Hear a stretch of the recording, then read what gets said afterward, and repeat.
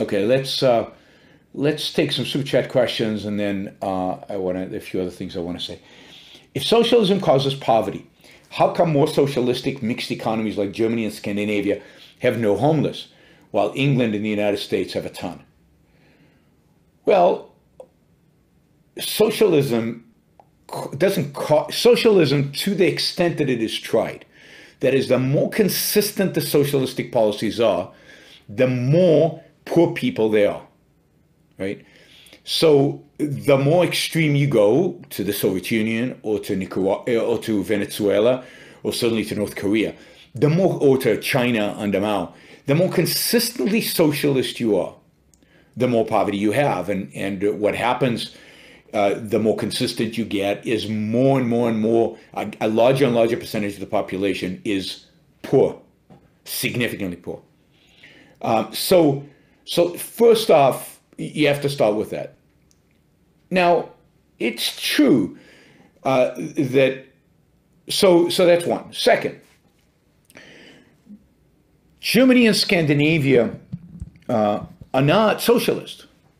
They have redistributive policies, but they're not socialist countries.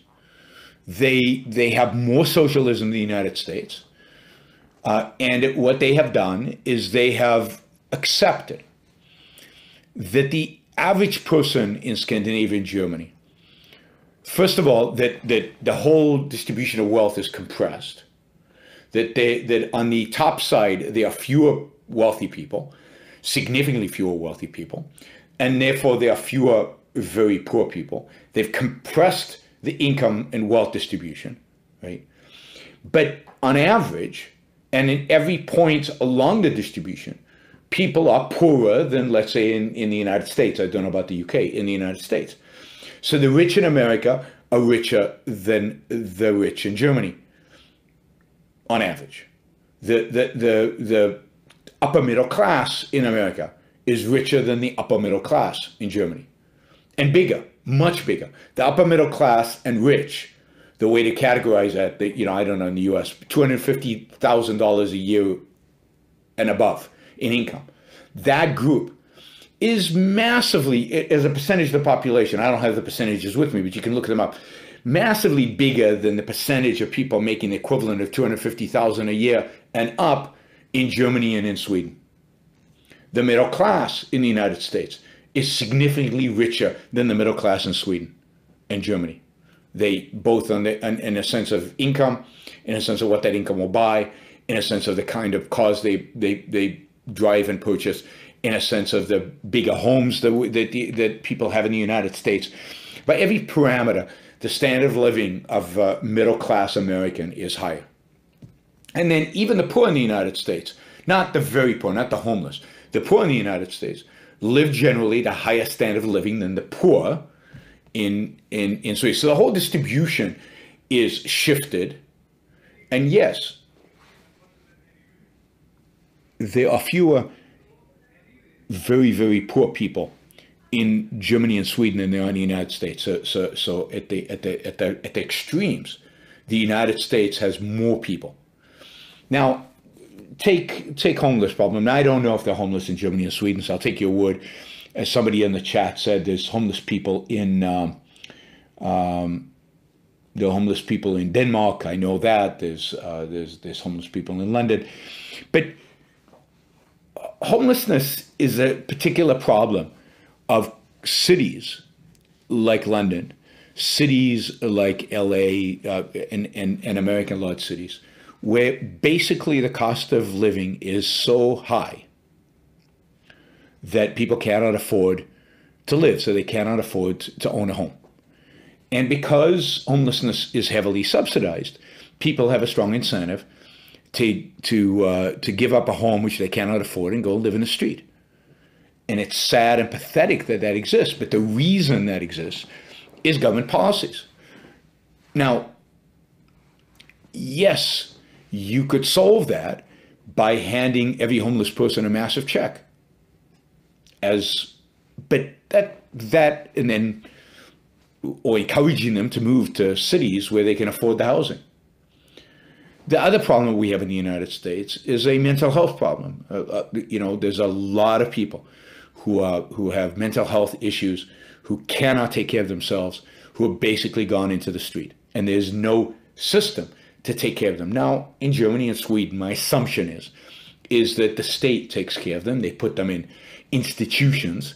In the United States, the state stopped taking care of them, stopped forcing them into institution in the 1980s, and that's part of the reason you had a spike in homelessness in the 1980s. And the second reason is that there's no low-income housing in major cities in the United States. It's just not built. And it's not built because politicians don't allow it to be built. This is all a political issue. So it's not a lack of government. It's too much government that creates the homeless problem. If government got out of the real estate business, if government left land and real estate development to real estate developers, if they stopped zoning and trying to control everything, then there would be plenty of housing available for homeless people. If the government stopped subsidizing homelessness, then homeless people would go to places they can afford to live in. Nobody wants to, or almost nobody wants to live in the street. So the problem is not that the United States is more capitalist than Sweden and Germany. I've said this many, many, many times. The differences between the United States and Germany and Sweden are very small in terms of how much capitalism each country has. Sweden and Germany have decided to redistribute more, particularly Sweden. But in many respects, they regulate business less. In the United States, we regulate more. We regulate everything. We have licensing for everything. And we redistribute less. Both the United States and Germany are mixed economies. If you measure things based on homelessness, then you could argue Sweden and Germany is a better mixture than the United States. But I don't measure it based on homelessness.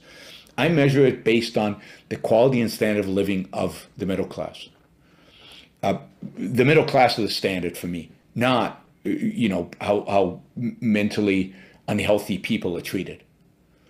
And the middle class in the United States, because most people are middle class, that's the essence of the middle class. And the upper middle class in the United States is huge. The amount of wealthy people in the United States is enormous. That's the measure I have. If you're a healthy, hardworking adult, in which system are you going to do better? And there's no question, it's not even close. That even though the United States is not a capitalist country, even though the United States is not a free country, even though the United States is not that much freer than Germany and Sweden, it's freer enough so that if you're a healthy, hardworking individual, you would do much better in the United States than Sweden and Germany. And that's the standard. The standard is not the worst in society. The standard is the normal. The standard is the best. The standard is the hardworking, ambitious individual. In which system do hardworking, ambitious individuals do best? Capitalism. Okay, we don't have capitalism in the world today. In which system, Germany, Sweden, or the United States, do hardworking, ambitious people do best? I think the United States and the UK by far. And that's how you should measure. The problem is that altruism has conditioned us to think only in terms of the worst off. Now, let me also say, the United States is not in good shape. The middle class is not in good shape in the United States. It could be doing much, much, much better. Much better. So, if we had real freedom, if we had real capitalism, Americans would be doing, any country that had real freedom and real capitalism would be doing a lot better than the United States. There's nothing magical about America. If you want ambitious, hardworking people to be successful, then capitalism is the system. The more you move towards it, the better off they will be. All right. What we need today, what I call the new intellectual, would be any man or woman who is willing to think. Meaning, any man or woman who knows that man's life must be guided by reason, by the intellect. not by feelings, wishes, whims, or mystic revelations. Any man or woman who values his life and who does not want to give in to today's cult of despair, cynicism, and impotence, and does not intend to give up the world to the dark ages and to the rule of the collectivist brute. Using the super chat, and I noticed yesterday when I appealed for support for the show, many of you stepped forward and actually supported the show for the first time. So I'll do it again. Maybe we'll get some more today. If you like what you're hearing, if you appreciate what I'm doing, then I appreciate your support. Those of you who don't yet support the show, please take this opportunity. Go to yaronbrookshow.com/support or go to subscribestar.com, Yaron Brook Show, and make a kind of a monthly contribution to keep this going. I'm not sure when the next